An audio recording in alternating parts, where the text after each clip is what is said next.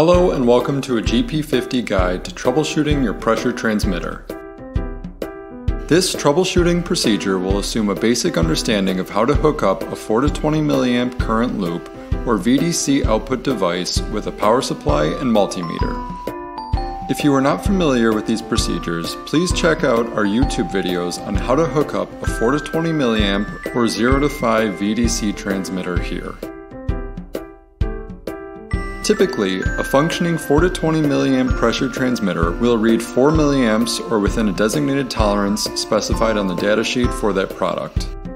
Fixed-range devices that don't have any zero or span adjustment have a tolerance on the zero reading. This is known as zero balance.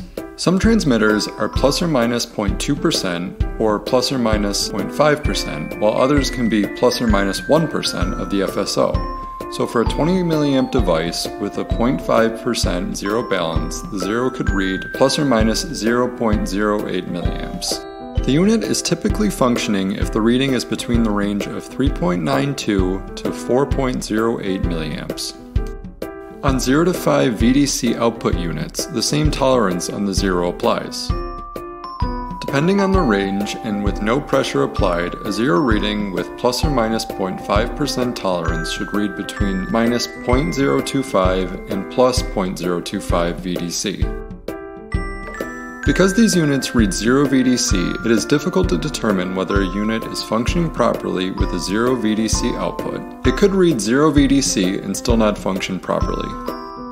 If the unit is not reading as indicated above, or its operation is in question in your system, it is always best to remove the unit from your system and test with a separate power supply and multimeter to determine whether the transmitter is at fault.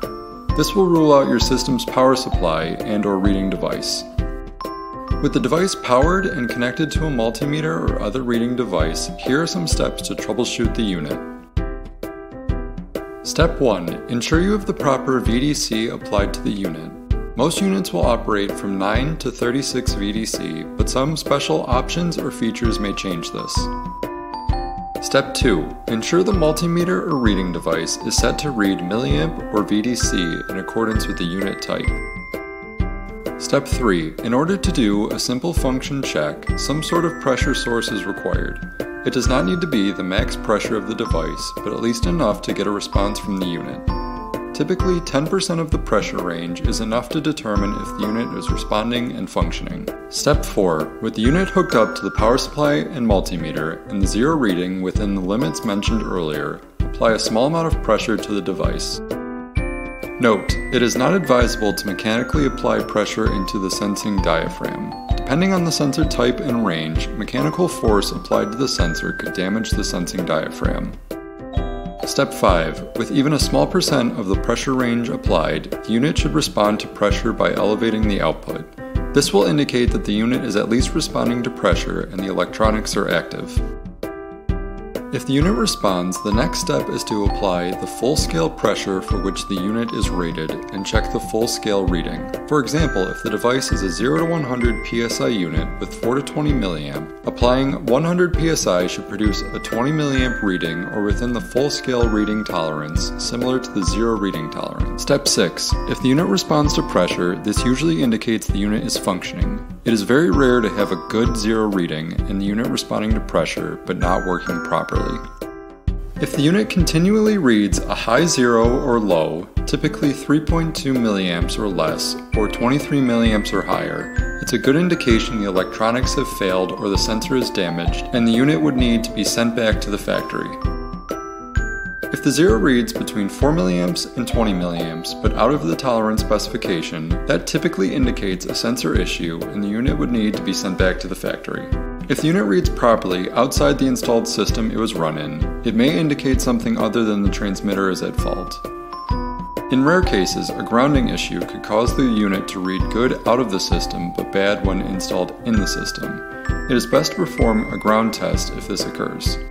If a unit has become grounded internally, either through internal contamination or a damaged wire, it can cause the system to read improperly or completely fail. A simple check is to do a continuity test between the power wires and case ground, and then the signal wires in the case ground. On 4 to 20 milliamp units, With the multimeter set to read ohms/continuity, attach one of your leads to the red wire or whichever pin is positive power/signal and the other to the case of the transmitter. If there is any ohm reading, this is an indication of a short somewhere in the system.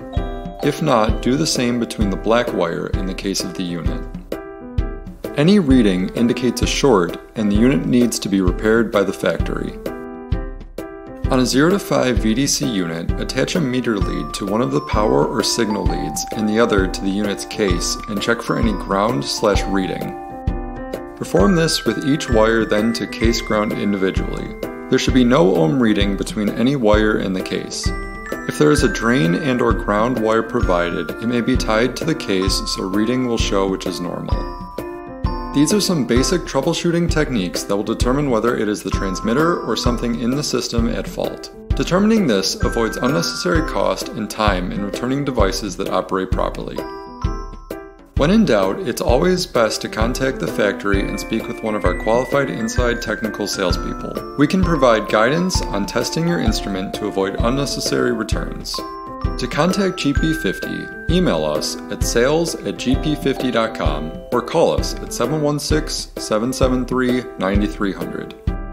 If you like this video and would like to see more how-to videos or learn about GP50's array of pressure transmitters, like and subscribe to our YouTube page.